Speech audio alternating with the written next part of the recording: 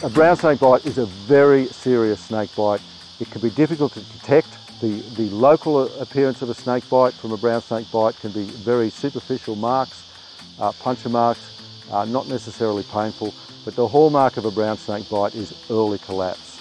Brown snake venom interferes with the clotting factor in your bloodstream. It causes the blood to thin out, and one of the earliest indicators is people will lose consciousness. They may lapse in and out of consciousness, but if you have somebody, if you're out on a picnic or you're camping and somebody loses consciousness, of all the many things that might go through your mind as to what's wrong with them, snake bite ought to be one of them. Look for indications of a puncture mark.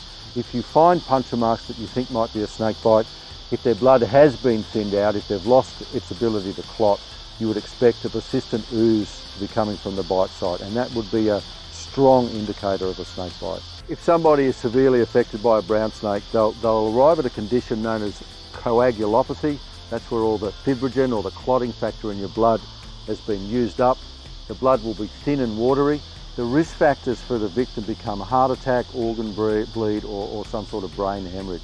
And as a result of having the thin blood, their body will struggle to maintain equilibrium and they'll potentially lapse in and out of consciousness. So if someone loses consciousness, always suspect possibly a snake bite. If a child comes up to you from the backyard and says they've had something to do with a snake, get right on the front foot, put the compression bandage on, immobilise the limb and get the story later.